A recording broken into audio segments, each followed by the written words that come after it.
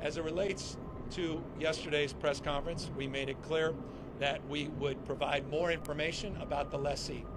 Apex Development, Inc. is the owner, or rather the corpus of the lessee. It's the entity that holds the lease to the property you see behind me. As I mentioned yesterday, we assigned an unlawful detainer in September of just a few months ago, and we are heading to court in January. The court date may be pushed to early February, but January, February is the court date. This guy and this organization, whoever the members of that particular corporation have been bad actors. We've been in a litigious posture for some time. They stopped paying their rent. They're out of compliance. And as was stated yesterday, and we can stay with more clarity and conviction today, they have been subleasing this site to at least 5, maybe as many as 6 tenants without authorization from Caltrans, without authorization from our federal partners. And I'll remind you that authorization legally is required from both the state and federal partners. There is a review committee that includes the state fire marshal.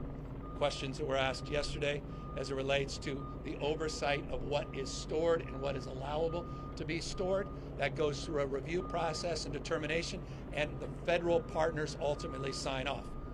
We had our federal partners on site earlier this morning. Administrator Batt was here from the Federal Highway Administration. We thank them for moving quickly.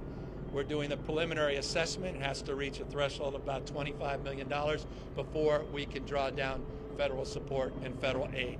While that's important, it's not necessary for the preliminary work. On the basis of the state of emergency that we advance, and on the basis of the director of Caltrans' ability to order through an emergency fund and draw down money, that allows for the work you're seeing on site 24/7, 7 days a week, rain or shine, atmospheric river or sprinkles, doesn't matter. We'll continue to move as quickly as it can, safety first and timeliness second, with all the creativity that is required of this moment and the recognition of best practices that we have experienced across this country, and of course with our own experience on contracting and own experience in incentivizing the speed and security and safety that is required on the basis of what happened here in Northridge.